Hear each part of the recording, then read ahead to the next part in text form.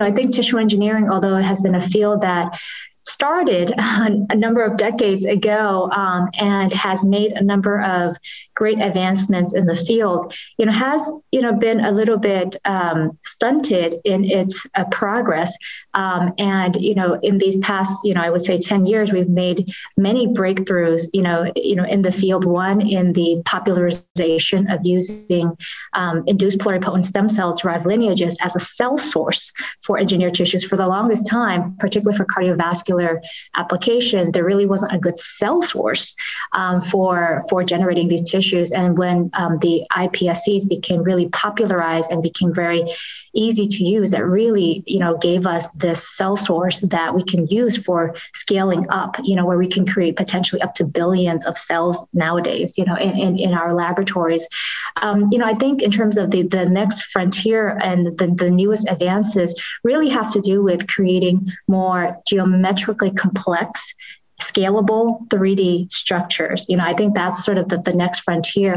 And there have been, I think, a number of advancements in recent years owing to the new technologies that have been developed, including that of 3D bioprinting. Now, of course, 3D bioprinting has its other applications that may not just be solely for tissue engineering, but the ability of applying, 3D bioprinting for creating these more spatially, complex, as well as complex in terms of cellular compositions. And that's also been a very big limitation in the field of being able to create engineered tissues where the cells have defined locations as well as, interactions with other cell types. So I think that's been also another, an area that I think has really revolutionized, this field.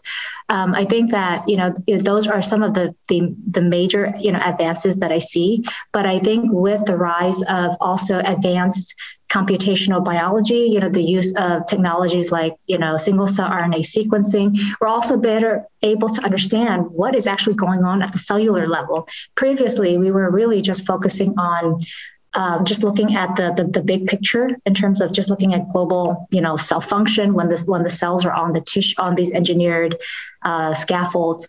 But now with single cell RNA sequencing, we're able to really understand their underlying biology. And this information will help us drive, how to create more, tissue guiding, scaffolds, that present the right kind of cues for tissue engineering purposes.